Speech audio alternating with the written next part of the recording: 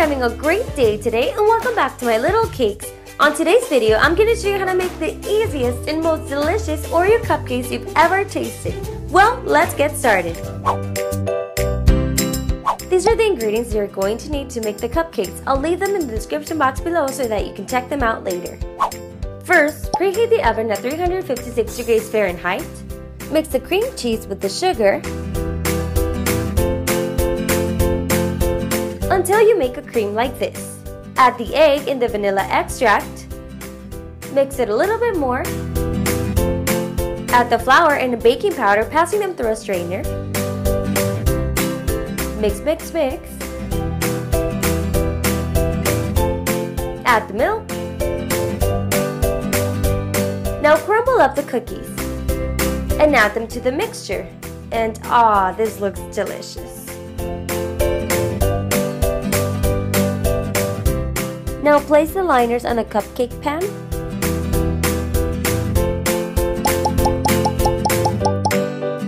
And bake your cupcakes at 356 degrees Fahrenheit for about 20 minutes. Until they look crispy and golden. You can leave them like this and they'll be really delicious.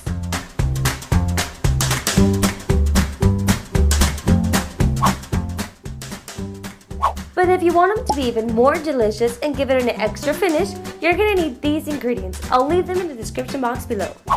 Today I wanted to use my amazing mixer who sometimes gets sad because I leave her on the back, but I love her.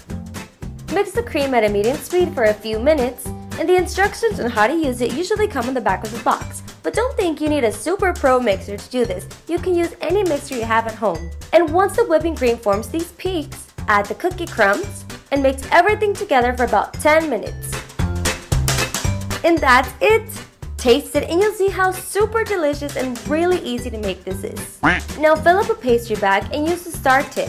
I'm gonna use the 8B, but if you don't have a pastry bag, just use a plastic bag and cut out the tip. And now it's time to decorate the cupcakes.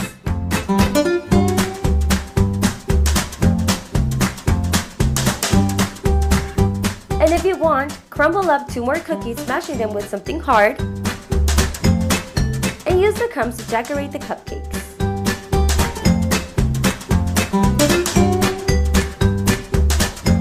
You can also use more cookies by cutting them in half using a large knife like this. This is the best way to cut your Oreo cookies in half.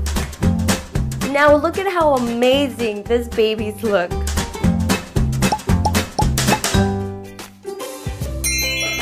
And that's it! And how did the Oreo cupcakes turn out? Super special! I hope you enjoyed this as much as I did.